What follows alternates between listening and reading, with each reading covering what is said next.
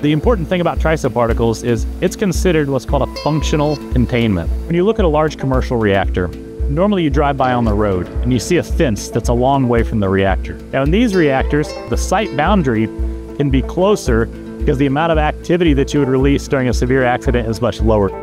A typical light water reactor, there's 90 or so operating around the US. Severe accidents for those can be bad. We know about Fukushima. The reactors that use TRISO fuel are really incapable, as a function of their design, of having an accident like that. Once finally you have TRISO particles and they're ready to go into their final fuel form, you can make simple shapes like that. You can also make shapes like this. So you could put TRISO particles in here and make a very complex fuel element.